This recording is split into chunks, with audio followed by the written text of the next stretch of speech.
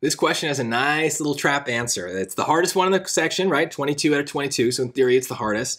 And there's gonna be some traps near the end, but this one's kind of sneaky. Maybe you kind of know how this equation works even. This is a circle equation. It does have a predictable formula. X minus h squared plus y minus k squared is equal to r squared. So if we lined up what we're given, we have some pieces missing and some pieces changed, but it basically follows the circle formula. So our circle that they gave us, it has a radius of 6, right? Because 6 squared would be 36. So the squared is kind of built into it. We don't see it for the radius, but it's there. And then HK represent the center of the circle. So the fact that the X kind of doesn't have anything with it means that the X coordinate of the center is 0. And then the y coordinate is 2, positive 2. And we gotta be careful here because you're really tempted to say it's negative 2, but it's not. It's positive 2 because the negative is kind of built into the equation. So the reason that that matters is if we go down 4 units, you have to think, okay, if we are starting at 2 and we go down 4, we're gonna end at negative 2. So down is only going to shift the y, so the x part's not going to change. So that's why C and D don't make sense. But the trap answer is definitely B, because your brain goes, oh, negative 2 minus 4 is negative 6. But no, it's positive 2 is the center, and that's moving down to negative 2. And so when we write that new version, because the negative is kind of built in to the actual kind of like generic form of the equation, when we do the negative of the negative 2, it's going to look positive in the new equation. So A is the answer here. It's very sneaky. It's not hard. If you understand how to read a circle equation, this is actually really easy. But I think many people don't know how to do that, so that's one problem. But two, it's so tempting to kind of skip the math and just think about it logically. But it's so often true on lots of SAT math questions. Just because something is logical does not mean that it is true, right? It is logical that if we moved down 4 units, negative 2 would become negative 6. That feels good.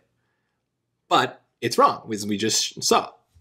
Now, regardless, if you're on number 22 in any of the math sections, you should be nervous and kind of thinking about traps and just be aware that they exist, and that even if you feel really good about what you're doing, you might be falling into a trap without realizing it.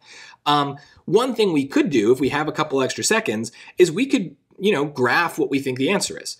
So in this case, let's pretend I'm kind of like rushing a little bit. I would graph the original equation, and then I would maybe graph what my hunch would be. So choice B is probably my hunch. So we're going to graph that. Let's just do x squared plus parentheses y minus 6 squared is equal to 36. So pay attention. Look at the green is my original, and my purple is choice B. But notice what happened. The purple is above the green, right? It moved up. So that's now proof that this is not right. It's supposed to move down 4 units. So if you thought, that B was going to be right, a simple typing it into the Desmos calculator can just show you the trap without having to think about the actual math. You just see it happen and see it go wrong. Then you might be like, okay, well, I don't know. Let's try some of the other choices. The easiest one to try without changing anything is choice A. So now let's make that plus 2.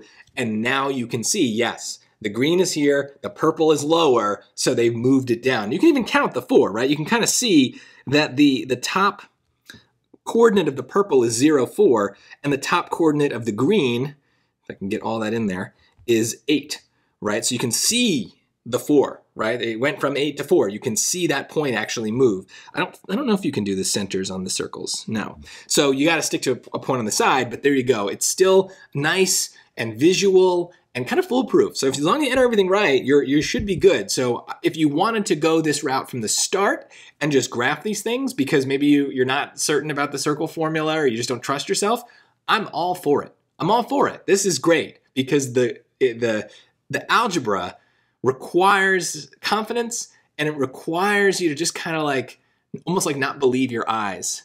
And that can be difficult, especially when you're tired and this is the last question of the entire test. But the graphing, Just, it either moved up or it moved down. That's about as easy as it has to be. You just need to see the direction that the circle is moving, and so you can get these very, very difficult points on this section just by typing things in a calculator and watching a circle move. It's beautiful.